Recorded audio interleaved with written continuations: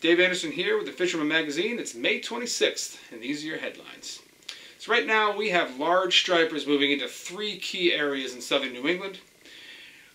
You've got 6 days to catch your last spring tog before the end of the season in Rhode Island or before the season changes in Massachusetts. And we're hearing about a lot more weakfish catches this week. Stay tuned for all that and more on this week's New England Fishing Forecast. The fishing news is sponsored by these fine partners.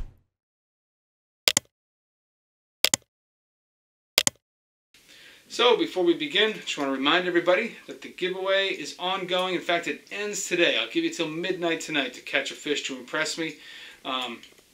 Basically, the rules are quite simple. You got to catch a fish, take a picture of it with you in the picture, and send it to danderson@thefisherman.com.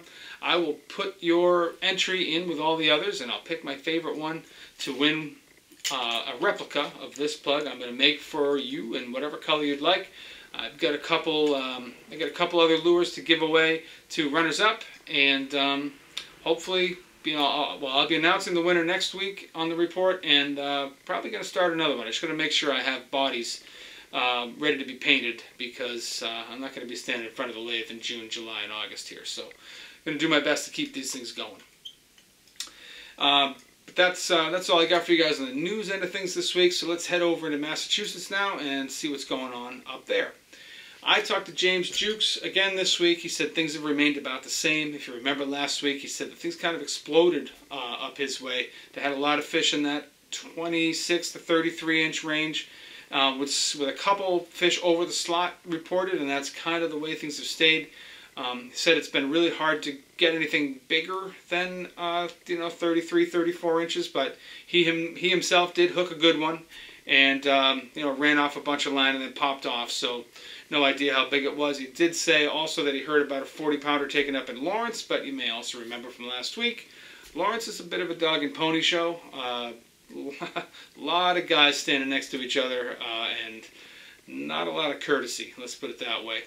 Also, some unscrupulous practices going on there. A lot of guys keeping fish over the limit, under the limit, and the EPOs have been out in force, taking gear and writing tickets. So, if you can deal with that kind of scene, which I don't like to, that'd be a good place to go. A good shot at getting a bigger fish there. But if you want my advice, steer clear. Heading down from there, down to Scituate area, the same class of fish has been there. They've got a lot of those 26 to 33 inch fish, with some bigger ones mixed in. It's been a shore and a boat thing there, and it's been mostly in the daytime. Guys are throwing topwater plugs, they're throwing paddle tail shads and things like that, and doing pretty well. Good numbers of fish. North River's been good, and then all the shore points headed down toward the canal have seemed to be producing. Any inlet, anything like that, any place you're getting some, some accentuation of the movement of the tide, is a good place to try. If we pass by the east end out to Barnstable Harbor, as predicted, it's going off pretty good out there now too. The mackerel have moved in, and that fishery is doing what it's supposed to do at this time of the year. Guys are getting a lot of those solid fish, in the 30 to 40 inch range.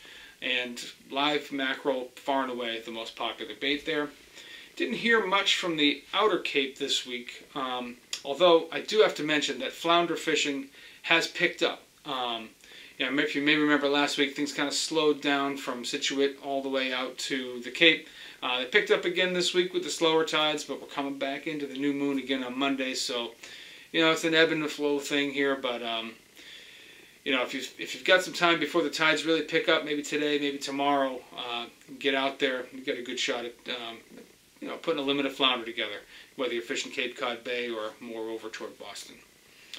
On the Outer Cape, didn't hear much since the weekend reports, but if you didn't read the weekend reports, there are slot fish on the outer beaches from Coast Guard up to LeCounte, schoolies in there as well, and then all the estuaries, Nauset Inlet, Pleasant Bay, Bass River, and all the ones that I'm not thinking of in between. They've got fish. There's some big bluefish on the beaches down there now. But things get pretty interesting as we kind of cut through Woods Hole into eastern Buzzards Bay. The closer you get to the canal, the more bass you're going to find, and there's some big ones. Over the weekend, We heard about a 49 pounder. Since then, I heard about a 46 that was taken from the surf. Guys are getting them. Most of the boat guys are fishing in the daytime, and they're doing it on the dock. Big surprise there, right? Or anything like that. The dock or any big spook like a splash walk or something like that. These things are all getting some nice fish. At night, it's been eels for the boat crowd, and then the shore guys are doing well on darters. They're doing well on needlefish in some places. They're doing well on bottle plugs. They're doing well on redfins. But there's just a lot of fish around. As you get into the canal proper, the end of last week was good in the canal and into the weekend. And there were some really nice fish taken up into the 40-pound class, and good numbers of smaller fish, like 26 to 36-inch fish. Good numbers of those running through there. That has continued into this week.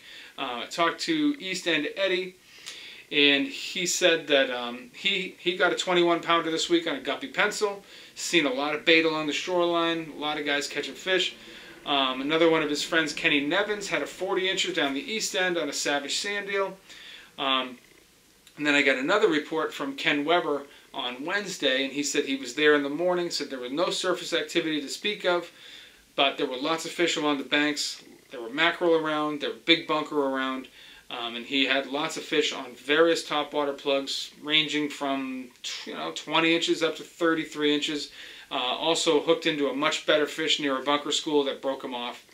And I'm looking at this as good news. You look at the diversity of the way these fish that I just talked about were caught. You had fish taken on a pencil popper. You had a fish taken on a Savage. You had a guy getting a really nice fish on and breaking it off, throwing magic swimmers along the bank. So that tells me that there's a lot of fish in the canal, and that they're throughout the water column. And with the new moon coming on Monday, I think we may be setting ourselves up for another Memorial Day massacre. Last one that I remember was like 2015, and it was batty. A lot of nice fish taken. There were herring in the canal, mackerel in the canal, and just thousands of fish, in that 20-pound range, and then some bigger ones mixed in. And I could see that happening again Monday, and if not Monday, maybe Tuesday, maybe Wednesday, maybe even Thursday. We got good tides throughout the middle of next week, so definitely something to keep your eye on there. Back outside the canal again, the togging is still good, and that limit is going to hold. The spring limit is going to hold until Tuesday, where it's going to go down to one fish. Also hearing about some sea bass being taken on some of the deeper ledges now. And that season has only just opened, and so far things are looking pretty good. On the freshwater side of things, definitely still hearing about plenty of trout being taken in the stocked ponds on the Cape and into interior Massachusetts. But for a more in-depth look at what's going on on the freshwater scene, let's toss it over to Roy Leva. Hey Dave, what's going on? Just checking in for this week. Fishing out here in Western Mass continues to be strong. Whether you're looking for, channel cats or stripers or shad. Shad is starting to wind down a little bit.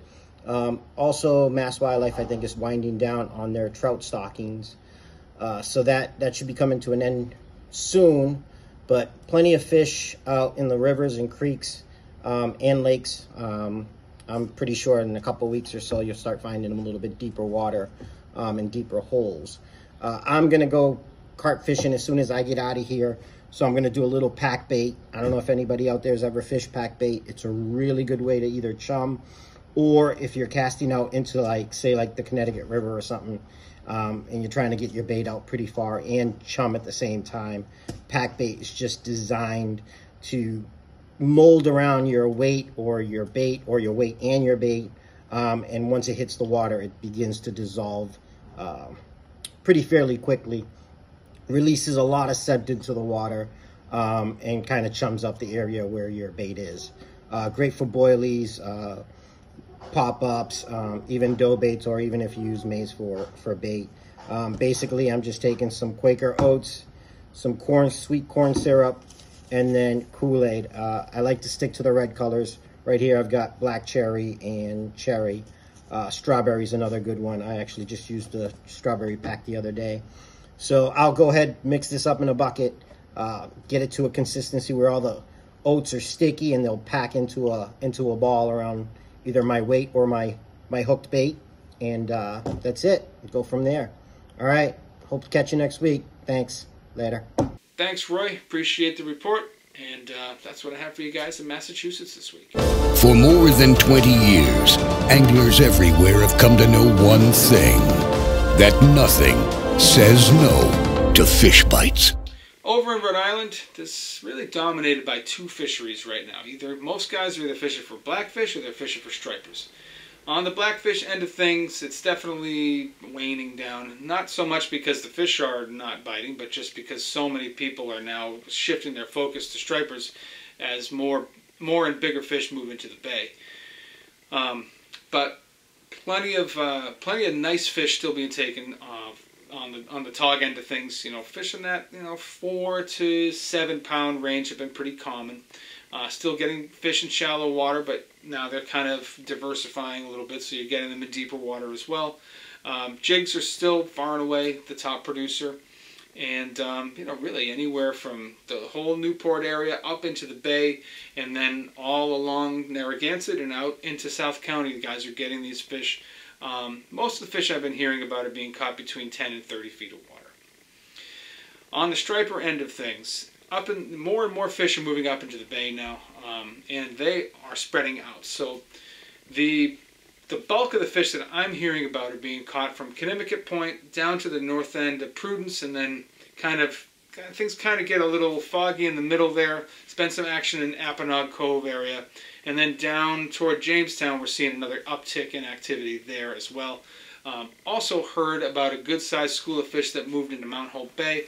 Those fish were in the 20 to 25 pound class, and then of course there are schoolies and low slots throughout the entire area.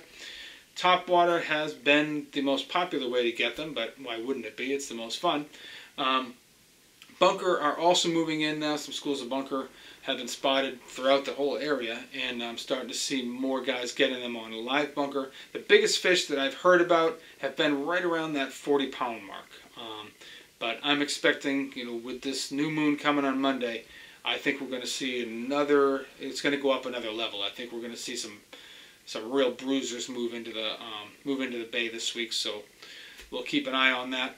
Guys have been getting fish on a variety of lures like the dock, and now flutter spoons are starting to become more popular.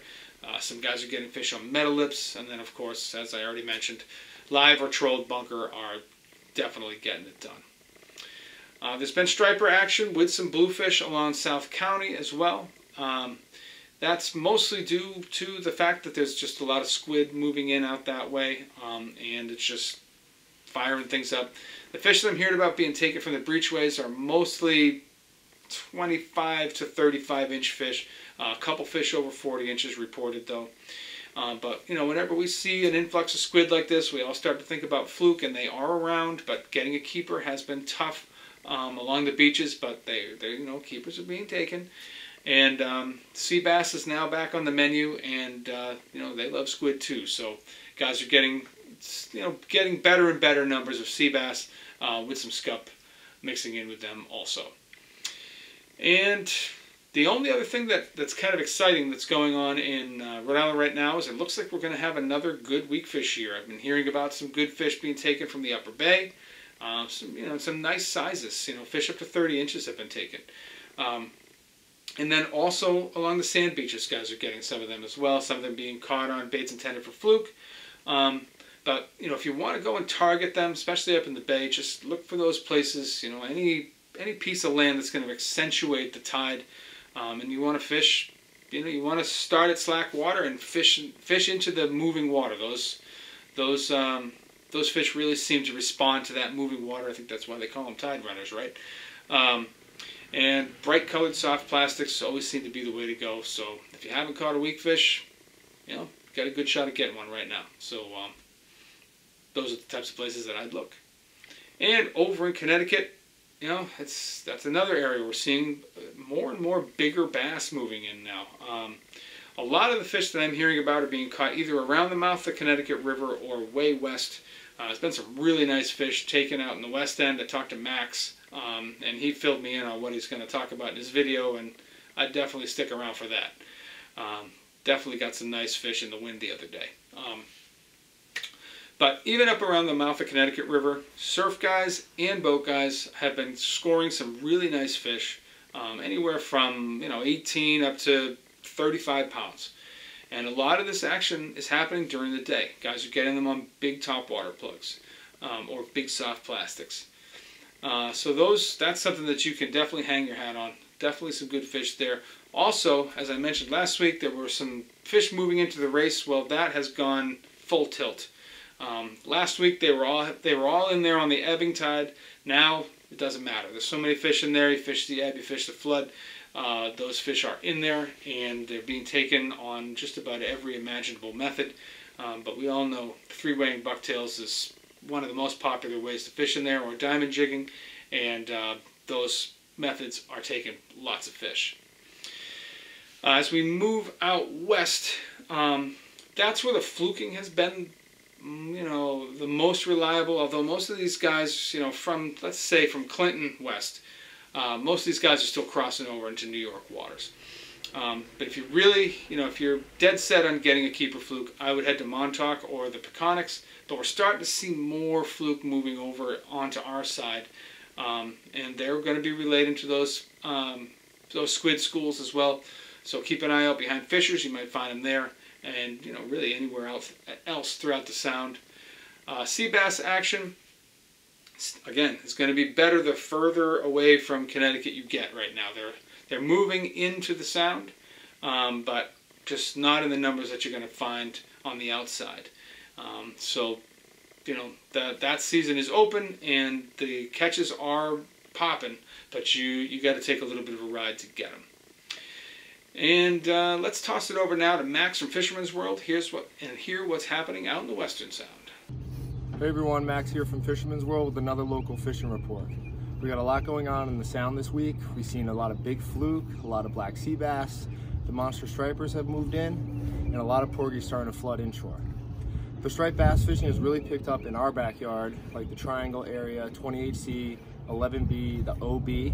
Guys are doing really well, diamond jigging, trolling mojos, umbrellas, bunker spoons, you name it. We've seen fish almost tip the scales at 50 pounds.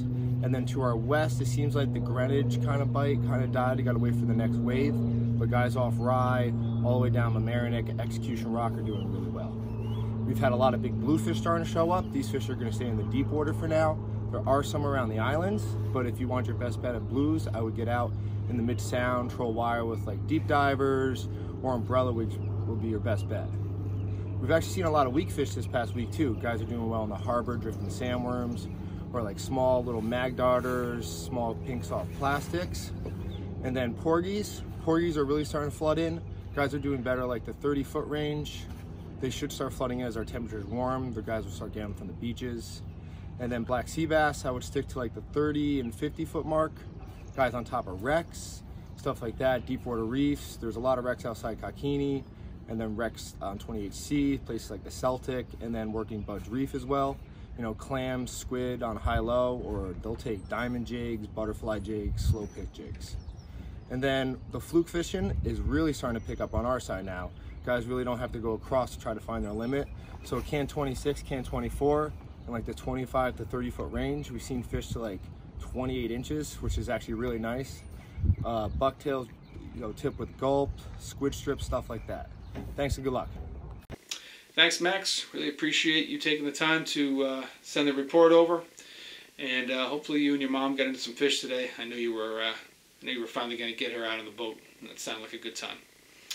So that's what I have for you guys in the reports this week. Hopefully you find them useful, and definitely want to send me your pictures, whether I get them in, whether I just use them in the report or the magazine, or if you want to enter to have me build you a special lure. It's definitely worth it, and of course I love seeing the fishing shots. I love seeing what you guys are doing, so get those into me at danderson@thefisherman.com. If you're not a subscriber, definitely head over to thefisherman.com, check out what we got going on. I think you'll be impressed, and I think you'll find that it's the best $30 you can spend at fishing. I appreciate you guys. Thanks for watching, and we'll see you guys next week. Here's the Dreamboat Fishing standings as of May 26th. Garrett Weir is holding first place with 20 points. Bob NTC is in second with his 15-pound bluefish. Bobby Cifarelli in third, and a new fourth place holder back from last year is Andreas Brundler with 9 points. New to the board is Peter Jenna with a second place porgy at 2.97 pounds. Joe Minio with a 3-pound sea robin. Sean Brownyard from the Great South Bay with a 2.81 pound sea robin, and right behind him is Fernand Ledge with a 2.8 pound sea robin. Now's the time for great bluefish and fluke catches, so folks, the categories are wide open. You're bound to get on the board. Good luck. The Dreamboat Fishing Challenge is the Fisherman subscriber-only multi-species fishing competition with a chance to win a new Steigercraft 23 Miami powered by Yamaha, along with many other great prizes. Subscribe now to the Fisherman magazine to be part of the action. Hey everybody, it's Dave Anderson with the New England edition. Just going to give you a quick rundown on what's going on the Coastal Kayak Clash this week. We had quite a few nice entries come in. We'll start things off with the weakfish. Jose Negron came in with a 25 3/4 incher, which was good enough for second place in the category, but Mike Radzaszewski now leads the category with 27 3/4 inches. We also had a nice bluefish that came in from Michael Kelly. That's a second place finisher at 33 inches. And the big fish of the week was caught by Ken Stark, a 47 3/4 inch striped bass. If you look at the top 3 ranking, you're going to see Justin Oser is still leading with 5 points. Then we have Davis Porter and Bob Stuber, both with 3 points. But the fact of the matter is there's actually 5 guys with 3 points. And the only reason that these two have been chosen to take second and third is because they entered fish earliest in the tournament. We got a lot of time to go. We got many months to go here, and things are going to get more and more exciting. Looking forward to seeing what you guys have next week. Good luck out there.